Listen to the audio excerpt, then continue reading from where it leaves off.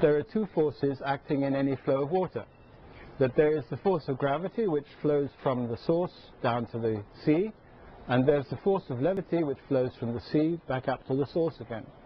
And the trout responds and is able to manipulate the forces of gravity and the forces of levity in order to maintain its station in flowing water. The extraordinary thing is that when a trout is startled from its lair or where it's reposing, then it accelerates upstream with extraordinary velocity, using the force of levity to move itself upstream. Viktor Schauberg found himself in a very high alpine virgin forest, which he frequented so often, and in which he found the most extraordinary events. He came across them. It was though he was almost ordained to be there at the right time in order to perceive them. He came across this fast-flowing upland stream in which there was a trout, one of these stationary trout, just with a very slight flick of its tail, was standing in this rushing water. And apart from its station there, which of course made him ask the questions of how it was able to stand there and so on, he knew that about a kilometer downstream there was a waterfall, a very high waterfall, where the falling water atomized into mist. And so how was it possible, he asked himself, that this trout managed to get to this spot? Because they always come back to their spawning grounds to breed again. And from these sort of insights, he evolved the idea of this interaction of two energies, of this gravitational movement from the source to the sea and from the sea back up to the source again. And the trout uses the levitational force in order to surmount these waterfalls. And it circles down at the bottom of the waterfall until it finds this upward vortex and then throws itself into the vortex, which then sucks it up and eventually ends up on the upstream end of it. Viktor Schauberg decided to test this out. Viktor had asked some of his foresters to boil up a cauldron of about 100 liters of water, about 150 meters upstream.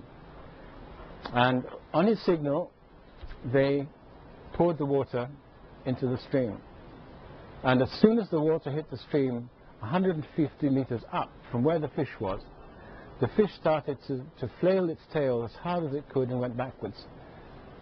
Something had been cut in the water. The energy, which was the levitational force, had been destroyed by heat. The levitational force is the bioenergetic force, the biomagnetic force. It is the life force. And Viktor observed these moss tips. The moss tips pointed up against the stream, against the current.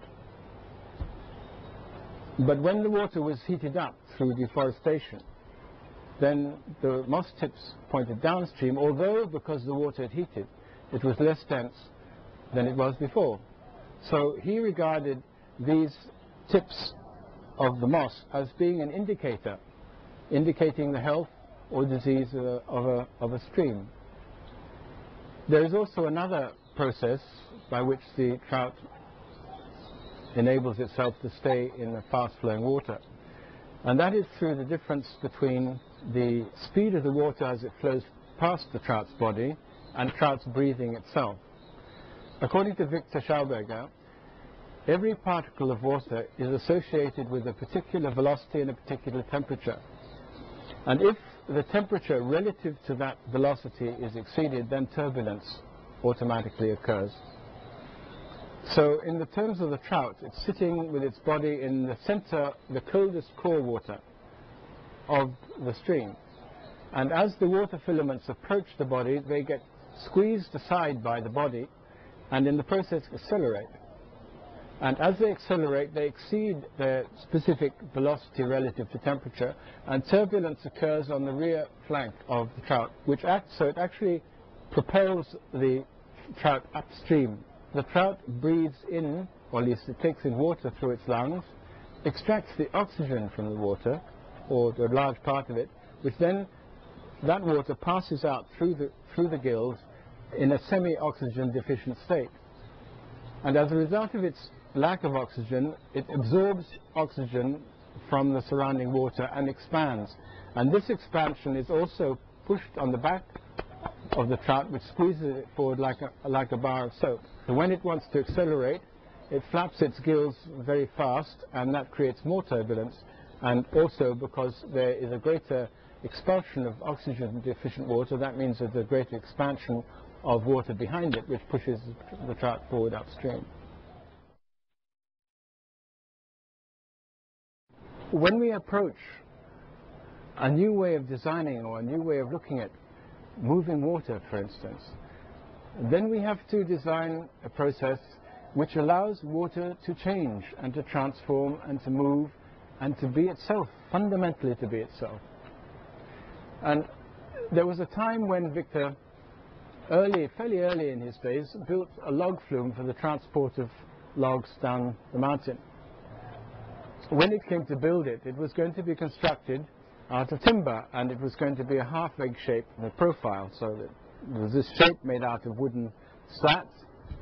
And when the workers asked him, well, where they were going to build it, he said, well, now, you see the valley here, and see the river, so that's the way that the energies like to move in this situation, so we copy that. And one of his great adages was, comprehend and copy nature.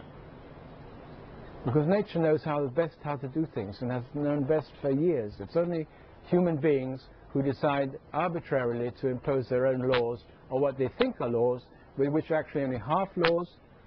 In the case of gravity, for instance, with the total negation of levity, there's the law of gravity, but there is the law of levity. In fact, there's the law of both together. So, in this log flume, which was built to follow the contours of the valley, there were slats attached to the sides of the walls on left-hand bends and on right-hand bends, so that the water was caused to rotate or to form longitudinal forces anti-clockwise and then clockwise as it went around these bends. In this first instance, built in Steyerling, this was constructed for Prince Adolf zu Schaumburg-Lippe, who was the owner of great forest estates, and the actual length of the flume was about 2 kilometers. The water and temperature was very strictly controlled. Victor determined that in order to make the flume function properly, in order to generate the right energies, it was necessary to introduce different temperatures of water into the flume. From the surface of the water to the bottom of the holding basin, there's a thermal stratification, that the water stratifies itself according to temperature and density, so that the coldest water, the 4-degree water, is at the bottom of the basin, and gradually the water heats as it goes towards the top. And so there would have been a pipe which took bottom water out, the 4-degree water out, then another one maybe at 6 degrees, and another one taking the 9-degree water out. And these would have been introduced into the flume tangentially, so that they automatically inaugurated a spiral movement, a vortical movement, a longitudinal vortical movement, in which the coldest water would have been at the center, surrounded by the water with less density and greater temperature. The colder the water is, the more laminar its flow. That means that it's more straight line movement, although it was still screwing, it's still spiraling. And the logs, the heavy beach logs, which were otherwise called sinkers because they sunk to the bottom, were suspended in this central vortical flow, this cold water, because they were denser than the densest water, and the only place that they could be was in the center of the dense water. And they were conducted all the way down these flumes without touching the sides. And his flumes were so successful that actually about 9 of them were built. It was this phenomenon that enabled Victor to transport logs, which were heavier than water, down his log flume without touching the sides. Now, these logs were known as sinkers because normally they were heavier than water and they dropped to the bottom. But because of this centripetal